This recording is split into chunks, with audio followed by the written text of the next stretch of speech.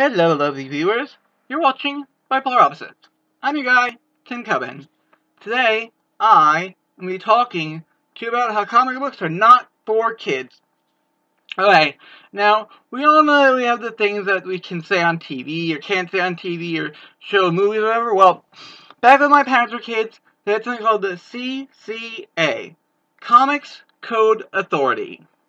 Now, basically what this said was, these are the things you can say in a comic book.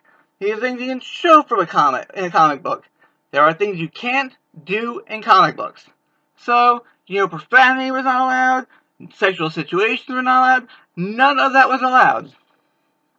Now these days, I don't know if there is a CCA anymore, I really don't know. But, let me talk about the things that they say you couldn't do back when my parents were kids.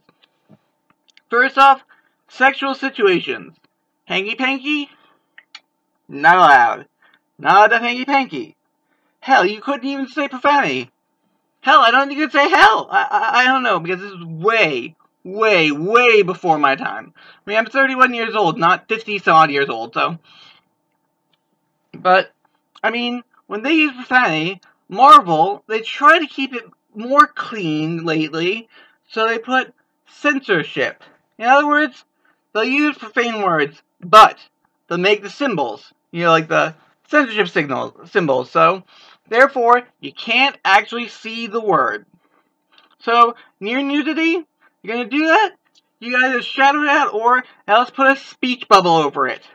In other words, if you want to show a woman's boobs, you have to put a speech bubble over her. I mean, sometimes, Marvel Comics allow brief views of buttocks, but not really clear, which can be a good thing, can be a bad thing, I don't know. And Marvel, well, for a while, Marvel had what they call the Max line. Now, this was the line that you could say bad words and show breasts and asses, okay? That is allowed in Marvel Max line. But I think they discontinued it several years back, I don't know, but when you really think about it, when you uncensored stuff, well, a few months back, I don't know if y'all heard about this, but they had an issue of Batman where you could actually see his hoo-ha. Well, let's think about that. Number one, not needed. Number two, why?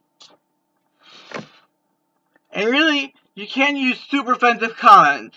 If you want to, you gotta have it kind of censored. And the adult content, well, now, of course, you go today and boom, all this stuff is allowed. But, back in the 60s, not allowed. So, till next time, I'm coming out.